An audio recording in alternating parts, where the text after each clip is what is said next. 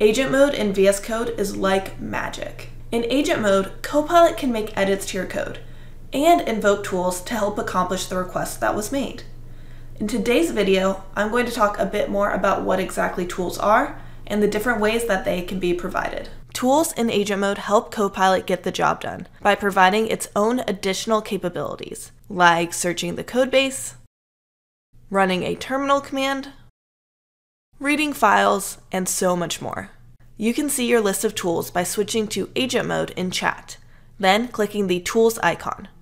From here, you can deselect or select which tools you would like to make available to Copilot. Tools can come from built-in tools, which are listed under GitHub Copilot Chat, and include things like Codebase, which references information in your codebase, or Fetch, which will fetch web data and provide it as context. You can always reference these tools with a hashtag.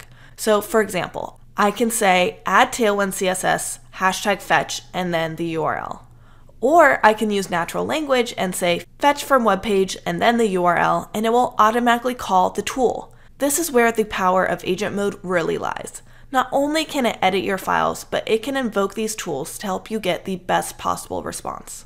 Now, there are two other places that tools can come from: extensions and MCP servers. With the Prompt Boost extension, let's first look at how extensions can provide tools. The Prompt Boost extension enhances your prompts to get better, more accurate responses by adding relevant technical context, best practices, and specific requirements.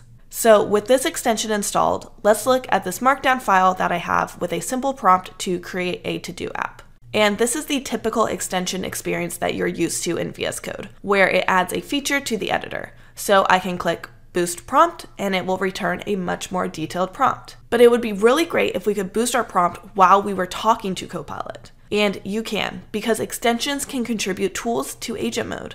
So if we head over to agent mode and click on the tools icon, you will see the Prompt Boost tools from the Prompt Boost extension. So I can reference this tool by typing hashtag prompt boost, but the real power comes from agent mode invoking it automatically based on the user's prompt. So if I type boost this prompt, then agent mode will automatically invoke it. Now we get our enhanced prompt returned that we can then use to continue our conversation to get better results with a better prompt. This is a really great example of how the extensibility that you know and love in VS Code works with AI as well. And you can build your own. Check out our docs on the Language Model Tool API to learn more. Okay, so next I want to explore how agent mode can invoke MCP tools. MCP stands for Model Context Protocol and is an open protocol that standardizes how applications provide context to models. And remember, better context equals better answers. In VS Code, MCP support enhances agent mode by allowing you to connect any MCP server and use the tools it provides in agent mode. MCP server configuration happens in the mcp.json file located in the VS Code folder. I already have a Perplexity server configured here, but to add a new server, I could click the Add Server button directly in the JSON file, where you can then select a type and it will add a template for your new server. Now, if we look at this Perplexity server configuration, you will see that we have general properties for setting the command and arguments, but then you will also see a property for an input variable for our API key. Input variables let the user input sensitive information so you can avoid hard coding it. And then we can reference that input in the Perplexity API key property. When I go to start the server for the first time, inputs are prompted, then stored securely by VS Code. So this is a really great feature that allows you to keep your secrets safe. And we can run the MCP list servers command to see the list of servers I have and start or stop them. Now, if we look at our tools available in agent mode, we see the Perplexity Ask, Research, and Reason tools from our Perplexity MCP server. I have this web page running and it's all about MCP. So let's add a page about the top MCP servers.